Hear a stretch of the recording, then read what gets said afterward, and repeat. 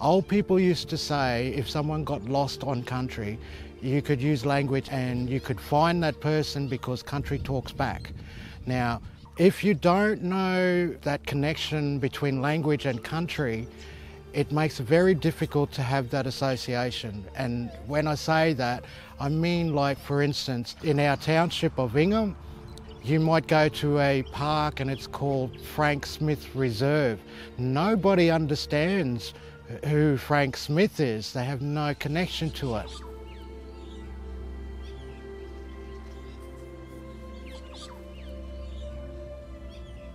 Once we had done putting Warrgamay language back on country, it had a huge impact not only on us as custodians of this country, because it's part of our healing process and connecting us and identifying, but also it was an opportunity for white people to then tap into this history, this wealth of history, of knowledge of country. And the words that we used were very apt.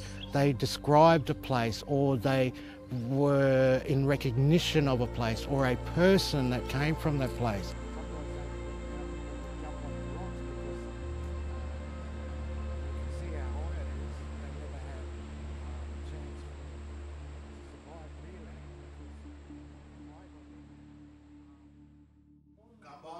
Gambai, Naiba, Nimba, Barul, do that one again for me? Barul,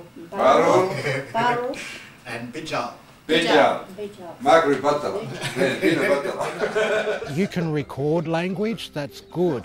However, you need to make sure that whoever is the person that's saying the language is saying it correctly. For instance, I'll give you two words, Jolu and Julu. Now, if you say them wrong, because one means backside and one means black, right? So if you say them incorrectly, you could be saying something totally wrong to someone. My mother's language name was Bujal, which is water lily. And all of a sudden I said to Mum, we had a word list, and I said to Mum, oh Mum, what's that old musket called? It's called Margan. And she went, what? And I said, Margan. And she said, no. You're talking about the old musket? I said, yeah. Nah, Margan. And so for me, it's important. Mum passed that down to me, and I intend to pass it down through our family. There are members within our family that are leaders, and there are people that have got some language, and I think start with a word, Jarji.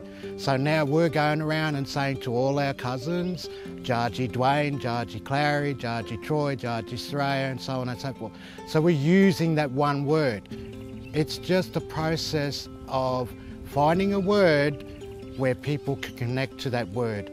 Another word that people are having fun with, and they like the word, this is both blackfella and non-Indigenous people who have heard this word from Warrgamay, which is Majawargi.